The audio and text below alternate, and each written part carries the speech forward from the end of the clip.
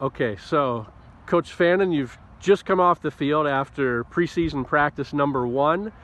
How, I guess, in your eyes, how did things look? How did it go today? It was fun. I think more than anything, it was, as people in the sport know, day 1 of preseason's pretty much pure adrenaline. Everyone just wants to get out and play and kick each other and get stuck in and score goals.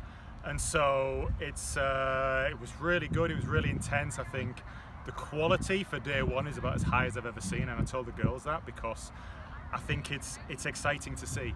But the most important thing is that it is day 1, it's session 1. It really doesn't mean much if it stops today. So what we asked for was the same again every single time.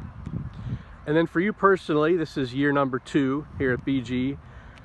Given that obviously there could be a million things different for you from this time last year to now, I'm still going to ask, how is day 1 this year different for you than day 1 of practice last year?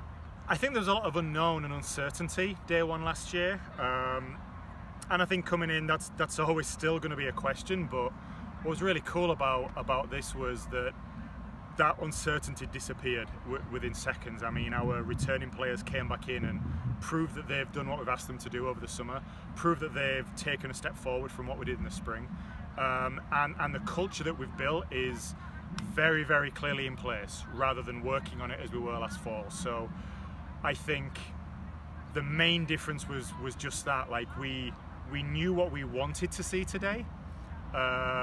Last year we knew what we wanted to see, but we were hoping as much as anything. This year we saw it, and we saw it in a really, really cool way. So again, if we see that every single day, every single session, we'll be in a good place.